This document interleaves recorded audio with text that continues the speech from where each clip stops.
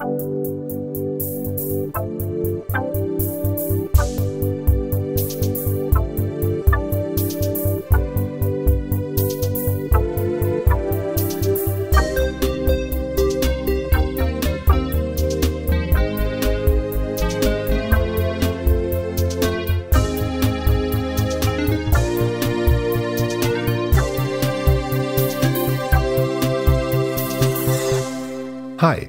welcome to Amiga Alive.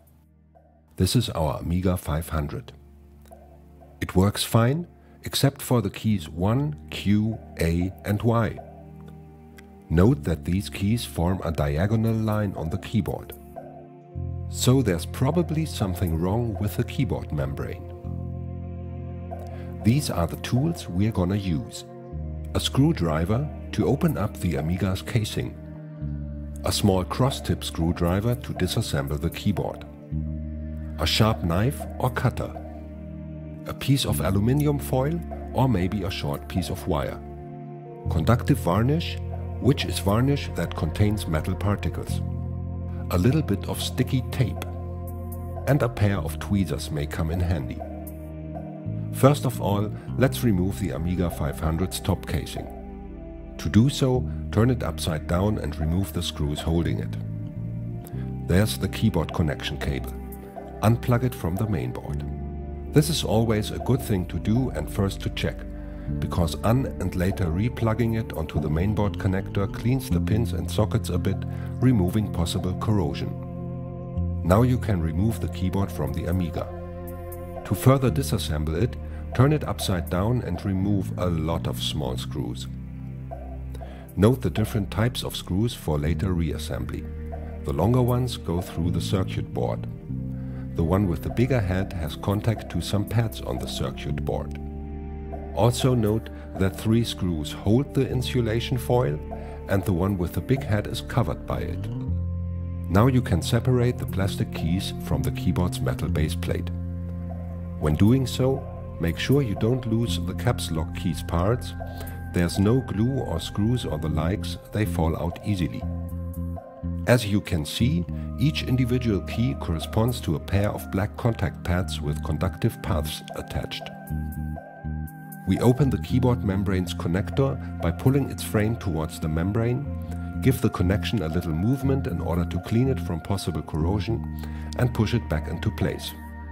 This shouldn't be done too often, as the conductive paths on the membrane are very thin and may get damaged, resulting in even more keys failing.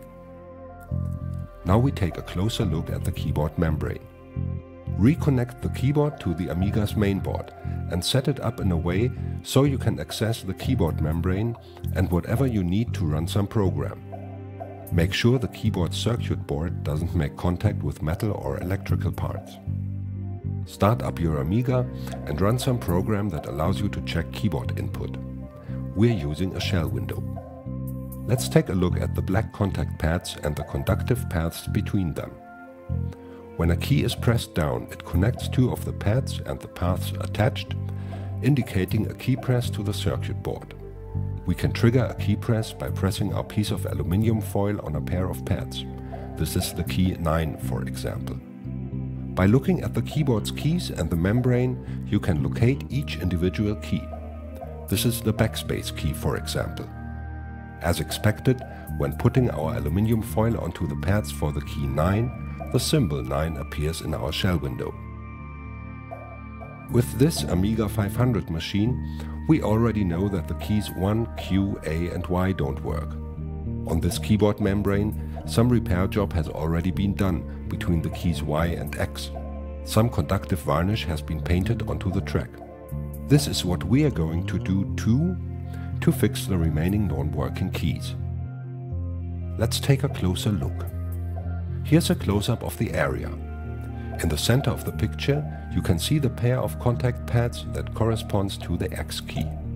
Conductive varnish has been painted onto the path to the pads near the upper right corner of the picture. These correspond to the C key.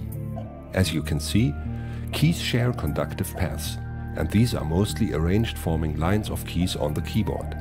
That's why a line of non-working keys points to a broken path on the keyboard's membrane. Now we have to find the conductive path that's shared by the 1, Q, A and Y keys, and the point where it's broken. We know that the X and C keys work, and as you can see, there is a path from the lower pad of the X key to the lower pad of the non-working Y key, but it ends there. So this is not the one that's shared with the other non-working keys. Additionally, it looks a bit dirty, but not broken. But there is a suspicious dark spot on one of the other conductive paths. We can trace that path to the upper pad of the non-working Y key. And as it turns out, it leads further up the membrane, first to the A, then the Q and 1 keys. There's a good chance this little dark spot is the source of malfunction of these keys. The keyboard membrane is made of 2 layers of foil. The lower layer carries the conductive paths. The upper layer covers them and has cutouts for the key contact pads. So we pick our cutter and carefully cut through the upper layer of foil on both sides of the conductive path. Using the cutter or a pair of tweezers, we can now remove the tiny part of foil that covers the path.